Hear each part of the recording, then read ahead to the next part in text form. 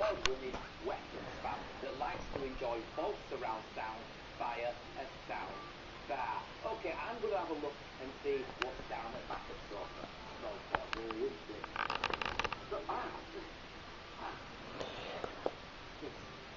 Hello everybody, just a quick upload about last night's I'm just watching through the keyhole. Yes Peter, I'm naked again. There's a doll on through the keyhole with Keith Lemon, a haunted doll, and as you well know I've got a couple of haunted dolls. Anyhow, I've let my hair grow a little bit just lately. It's getting a bit long and it's ginger now, but I think it looks, what do you reckon? I'll keep it. Yes, anyhow, let's just keep Lemon on. I know Arthur doesn't like Keith Lemon, but I think he's hilarious. He's brilliant. Yes, last night I went to do a bit of videoing in Delamere Forest. You know where I went. If you took the time to watch my video the other day when I was in the forest and I went to the lake, you know, I call it a swamp 'cause it's more like a swamp. I thought I'll go back at night time because I have been in the forest a couple of times when it's been dark, but I've always taken a torch, and for some reason last night I was in a mad rush and I forgot to take a torch. If I turn this telly down, it takes ages to turn it down. So anyhow, yeah, I didn't take a torch, I was in a rush, and I didn't have any batteries charged up, so I had to take my High 8 camera with super night vision. Fantastic camera, but I can't upload to YouTube on it.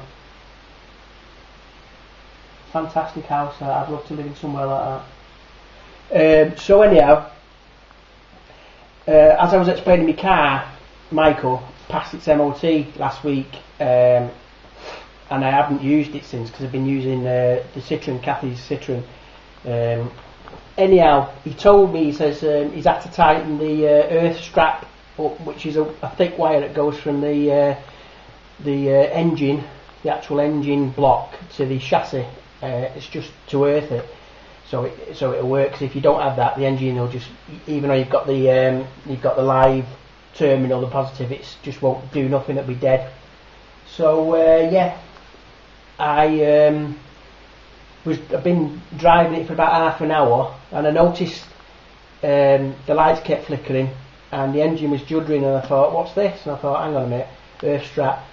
So tried to tighten it with my hand, tightened it as much as I could, came back on again. I turned into Delamere Forest, into the park where the car park is, and then it just died completely. So I had no lights, I had nothing, I just had my camera, which has got a light on it, but it's not a fantastic light, so I had to switch it over to super night shot to try and see what I was doing. Anyhow, a bloke walked past me. I saw this bloke walking down the road when I was going down there. He just looked like a normal bloke, but I'm sure he had a torch. I'm changing hands now because my hand's getting tired. He looked as though he had a torch, and I thought he was probably walking a dog. Anyhow, when I got to where I got to before the car conked out, he just walked past me, and he walked into the forest, because where you could see the barrier with the car park because it was closed, he just walked in there with no light or anything. And then when he got to the top end of the car park, which is quite deep into the forest, a light appeared. Suddenly a light appeared, so I don't know what the score was there. But he must have been about a foot away from my car as he walked past. Shit myself.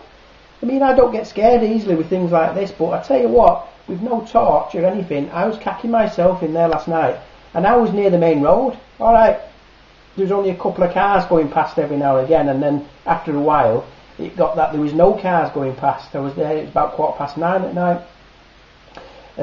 So I was like cacking myself, thinking I've got to get out of this car now to lift the bonnet to tighten the earth strap again to see if it'll start the engine. So anyhow, I managed to do that, crapping myself, using the light off the camera, which was crap.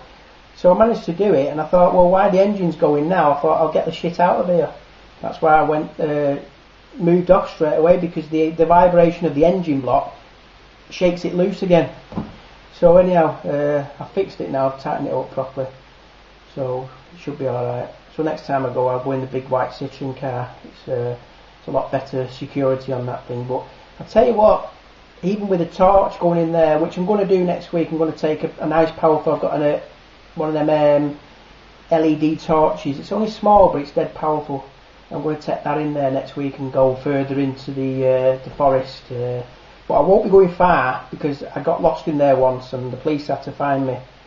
God, it was a few years ago that.